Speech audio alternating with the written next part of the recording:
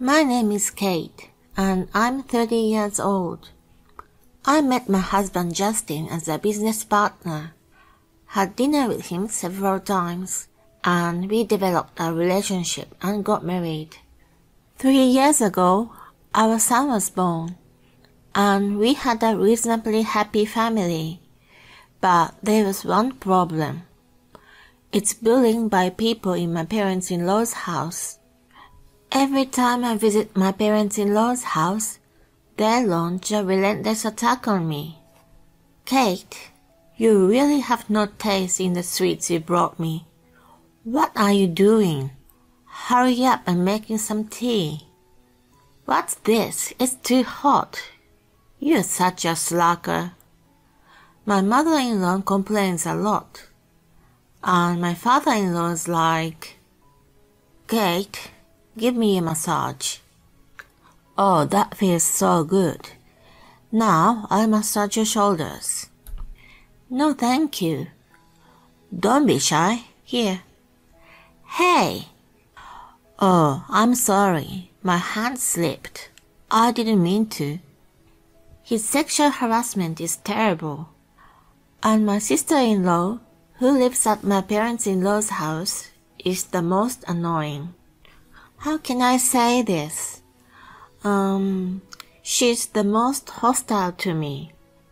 Even though I did everything like serving tea and tea snacks, she complains, "You really slatternly." Or, "Do you think you feel important when you have a college degree and a good job at a good company?"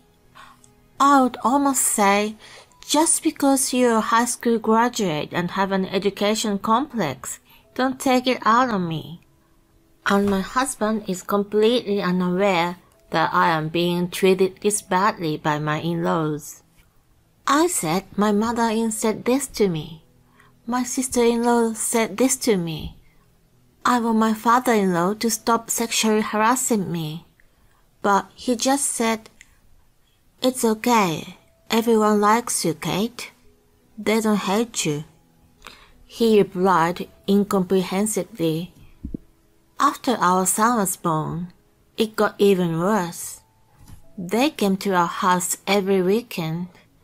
Maybe that was because they lived only a 10-minute drive away, but they really came too often. Every time they came, my mother-in-law would say, "Kate, make something for lunch." Or, "Is the tea ready yet?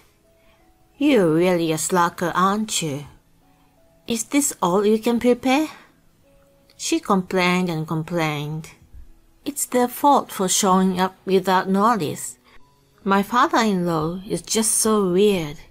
He opens the door just when I'm breastfeeding in the other room.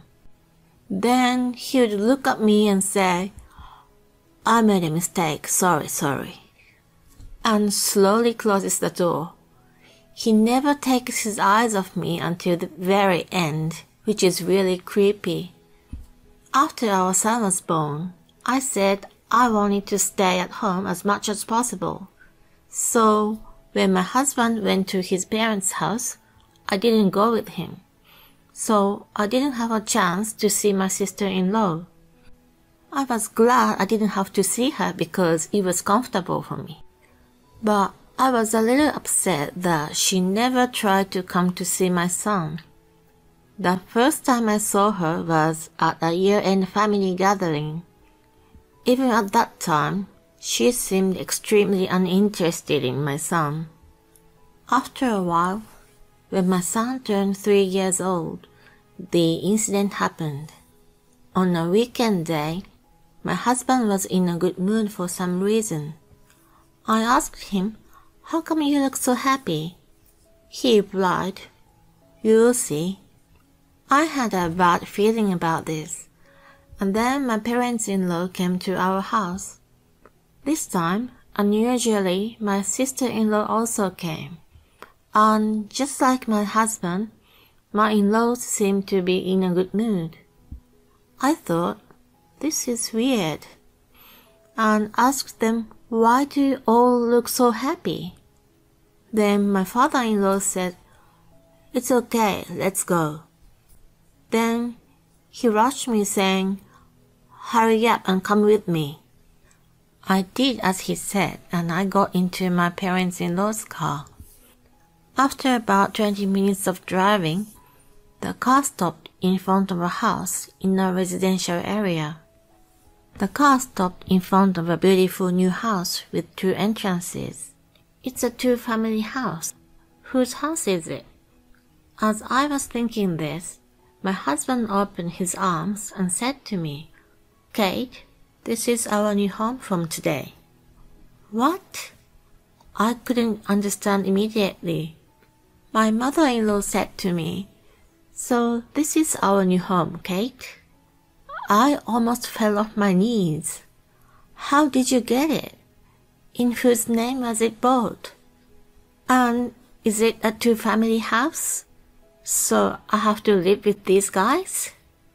And my sister-in-law? This sucks. Do I have to endure sexual harassment and bullying every day?" No. No. I found myself shouting, "Kate?" My husband called out to me with concern. But I couldn't stop the pent-up emotions from flowing out of my heart. "Why are you making such an important decision on your own? I mean, who bought the house? Your father-in-law? Or you?" My husband flinched at my sudden barrage of questions and answered, Me. "What? You haven't saved so much money." "I used your savings for the down payment, and the rest was a loan in your and my joint names." I slapped my husband on the cheek. "Ouch! Do you know what you've done? I saved that money for our son's future tuition. You used it without my permission. You've got to be kidding me. If it's jointly owned, you need my consent. That person myself." My sister pretended to be you." That's illegal. Fraud. And why did you make it a 2-family house? I thought you'd be happy." "Of course not. Mother-in-law is so mean. Father-in-law harasses me sexually. And my sister-in-law hates me. I'll go crazy living with them." I thought you all got along well. I thought that by living together, you could focus on your work and leave the housework to my mom and dad. I just wanted to make you happy. Why did I marry such a stupid man? I said I could not overlook the crime and call the police. I guess they didn't think I would actually call them. My husband cried, and my sister-in-law and parents-in-law looked pale. After a while, the police came and took us to the police station, saying, "Tell us what's happened." After explaining everything, the police arrested my husband and sister-in-law for the forgery of private documents. Both my husband and sister-in-law cried and screamed and pleaded with me, saying that they had no idea it was illegal. I felt sorry for them to go to jail, and all I wanted was to get my money back, so we settled the case out of court. After that, my husband and sister-in-law paid me settlement money. Apparently, my husband sold the house to pay for it. The reason why my husband bought a 2-family house was that his parents-in-law had told him to do so. It seems like my mother-in-law and sister-in-law intended to bully me into doing housework, and my father-in-law's purpose was completely for sexual harassment. So they lied to my husband that my parents-in-law had liked me for a long time. I divorced my husband. Of course, the mortgage on the new house got out of my name, so my husband was left alone with a huge debt on top of not getting a new house. And my sister-in-law didn't have the money to pay the settlement, so she borrowed it from my parents-in-law. My husband ended up going back to my in-laws, and my in-laws ended up with a sibling in debt, instead of an easy life. I feel so good. Meanwhile, I went back to my own parents' house. I'm living as a single mother with my mom helping me take care of my son. When I see my son's face, work fatigue goes away and I am always happy. Thank you for watching. Please subscribe to my channel if you like. See you in the next video.